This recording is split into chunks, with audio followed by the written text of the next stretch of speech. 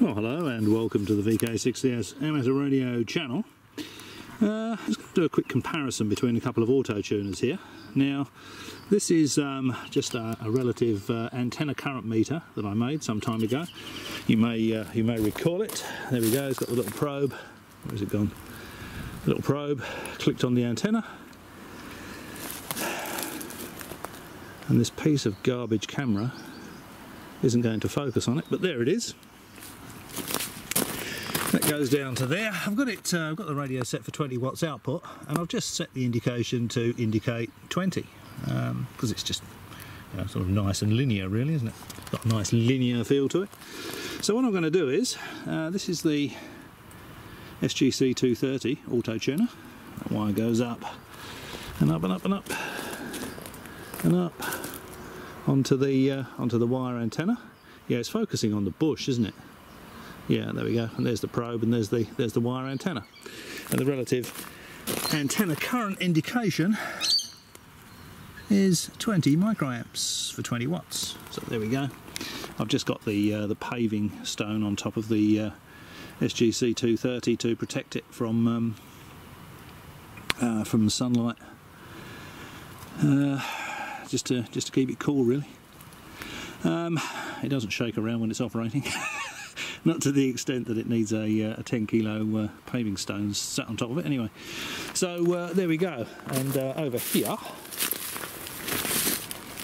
I've got the ugly choke that comes around and goes into a homemade bias T, which then feeds into the SGC230. Now, what this homemade bias T is doing is we've got RF and DC coming along the coax, goes through the ugly choke wherever it's gone.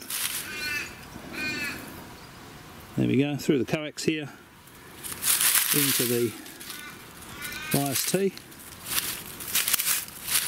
and then out of the bias T we've got RF that goes into the SGC230 auto tuner, and also there's a connector there that takes the 12 volts out into a connector. Goes around about, but goes into a connector there, and that connects the 12 volts into the SGC230. Okay, so I'm surprised my radio hasn't timed out, still producing 20 watts. Okay, so that's the SGC230.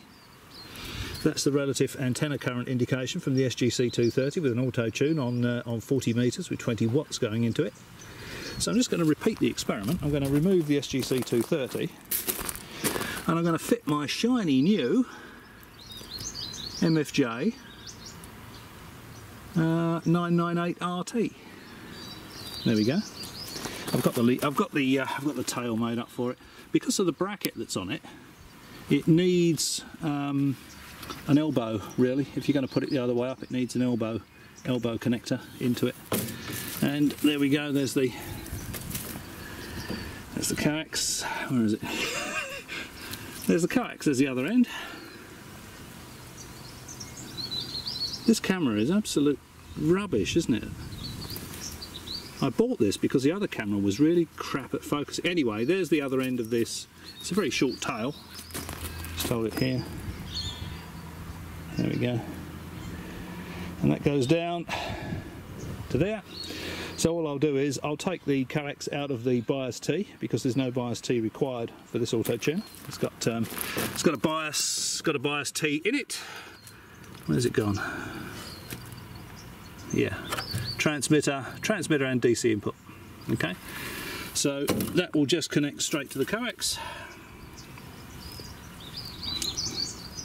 That will just connect straight to the coax. I'm going to throw this camera in the bin and put 20 watts into it, get it to auto tune, and see if I get the same relative antenna current as with the SGC230, or whether it's better, or whether it's worse. Now, because this bloody awful piece of garbage, this Panasonic 770 camera, doesn't have a pause button on it, I'm going to have to make another video. I can't just pause it and connect the other one up, so there'll be another video showing the MFJ 998 RT connected and the relative antenna current from that with 20 watts applied. So all conditions will be absolutely identical to this one, and we'll see if we get an absolutely identical antenna current. As always, hope you found that interesting. Many thanks for watching. I'll catch you next time.